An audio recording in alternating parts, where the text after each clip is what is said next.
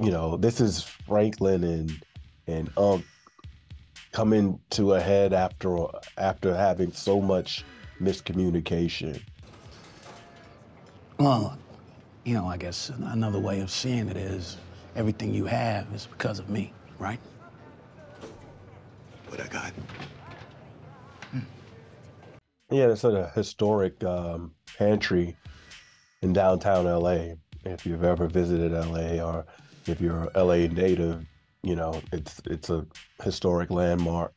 So we're shooting there, practical set, amazing. First of all, to be able to be on a show that shoots in Los Angeles for Los Angeles and to go to these type of historic landmarks.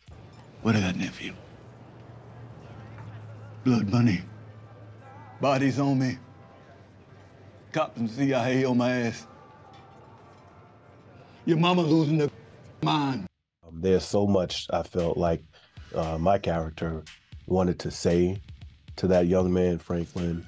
So much betrayal, so much untapped potential and frustration with a young man that he just felt was not living up to being the best version of himself. He was going nowhere, doing nothing.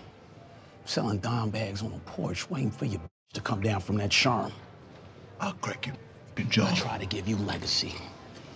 Something more than a subwoofer and a weight bench. And if you hadn't let yourself get played by that trick you married, you might have had. You think you're talking to? And then the disrespect, I think, took it to the place where Unc has a short fuse and may not have all of the communication, tactics that one would hope he would have.